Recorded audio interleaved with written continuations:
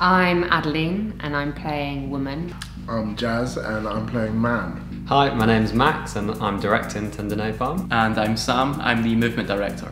Tender Napalm's about fundamentally a relationship, and it's them exploring the highs and lows of their relationship and trying to find a way to move forward. I think it's a love story and all the things that happen in between love. About my character, it's quite a difficult one to answer with a play like this because they're not conventional characters. And the journey through this play is, I guess, finding herself and finding them as a unit again. Phil is one of the only people that I say that I actually know that I think is a genius. This is, fortunately, the second play of his that I've been a part of, and he's always been one of my favourite writers. You know, the images that he uses are so poetic and so lyrical and so beautiful.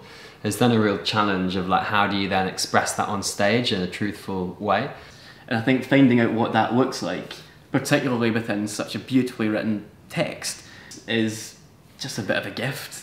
With Tender Napalm, you can expect a play that's really going to take you on an emotional journey. It's not intellectual, it's not ideas-based. It's like sitting in a roller coaster, strapping yourself in, and for 70 minutes, it just does not stop. It feels like a Super Bowl or something. You cannot expect to recognise the theatre. We're going to completely change the look of the whole space. The designer, Kit Hinchcliffe's done a fantastic job in her designs, and it is pretty unrecognisable as the theatre that you know.